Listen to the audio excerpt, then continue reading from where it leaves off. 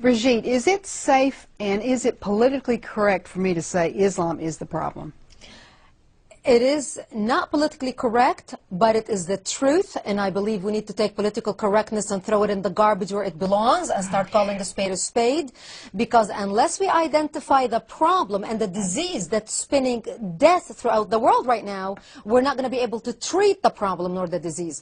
And the Pentagon conducted a study about 1.5 years ago within the Pentagon to figure out where this Islamic radicalism is coming out of, and their conclusion was the Quran, the holy book of the Quran, because all this violence that is spreading around the world that the radicals are using, they are using verses out of the Quran, literally, that says, kill the infidels, cut off their heads and smite them on their fingers and toes because they disobeyed Allah. But see, we're told that that's not the Quran, that's not what that means. That just means that we're just going to wage this war within ourselves to be better people than what we are.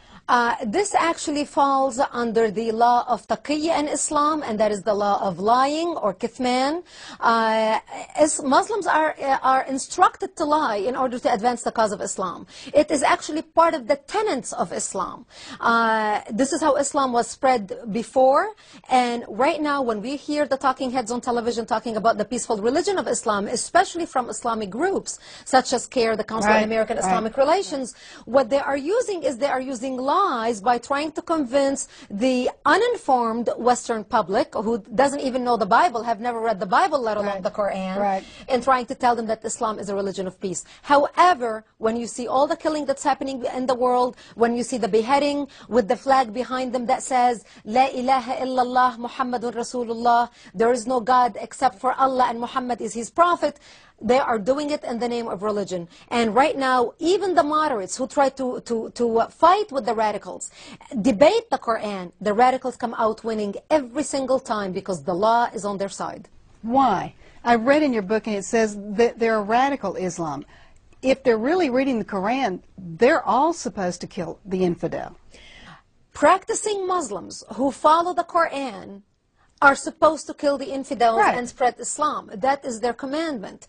However, in Western societies, we have been so brainwashed and manipulated and intimidated into saying radical Islam and moderate Islam. And I believe we need to get rid of these titles and start talking about Islam, because Islam is the problem right now.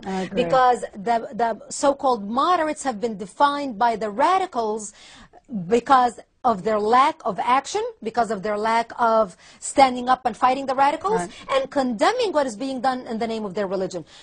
You know, there are 1.2 billion Muslims in the world today. Not all of them are radicals. But in the intelligence community, we estimate the radicals are between 15 to 25%. That translates... Do the math. Do the math. 180 to 300 million Muhammad Attas who are willing to strap bombs on their bodies and blow us all up to smithereen. That is a problem. We had a guy on the program that also said, oh, maybe only 10% are really radical, that really want to kill everyone. And so you start doing the math, 1.2 billion, and you even these are for sure that want to kill us. That's right. What are we supposed to do? And the moderates are irrelevant, absolutely irrelevant at this point.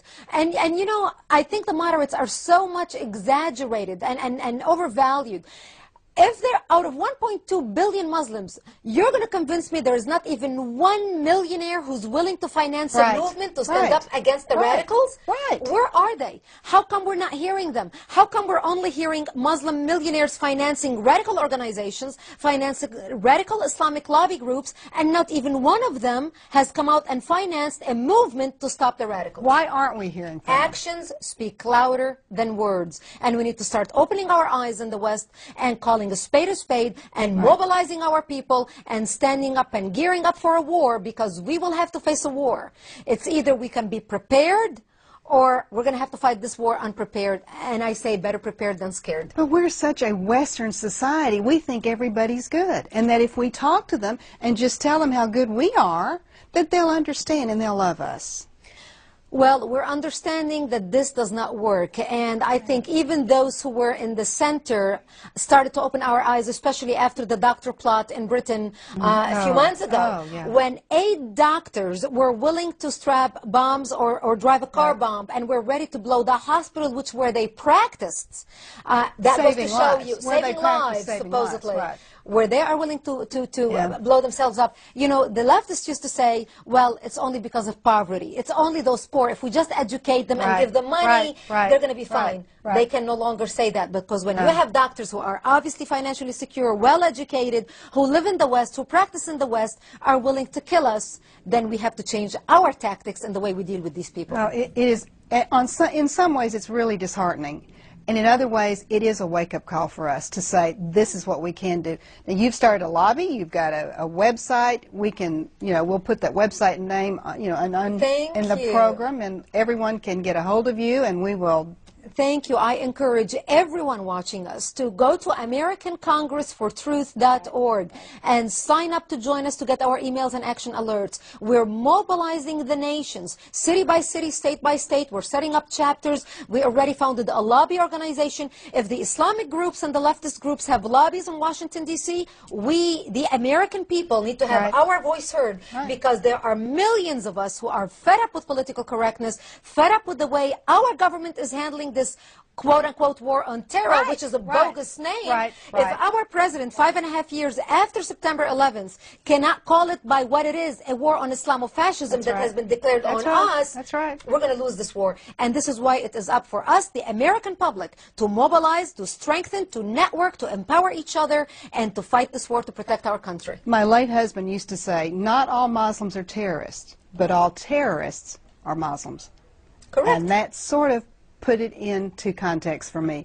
You look around the world at all the conflicts going on. It's not somebody else. It's really Muslims. As you and I are speaking right now on this program, there are wars going on in 44 countries around the world. 44 countries.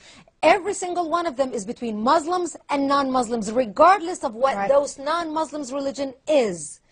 It is a war between Muslims and non-Muslims, and we need to start opening our eyes. Islam is spreading like wildfire throughout the world on all continents. Islam is the largest growing religion in China. We need to wake up, and we need to start doing whatever we can to fight it. Well, God bless you. Get her book, Because They Hate. It's Brigitte Gabriel.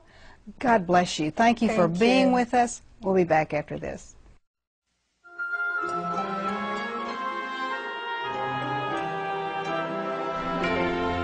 Bad Moon Rising continues.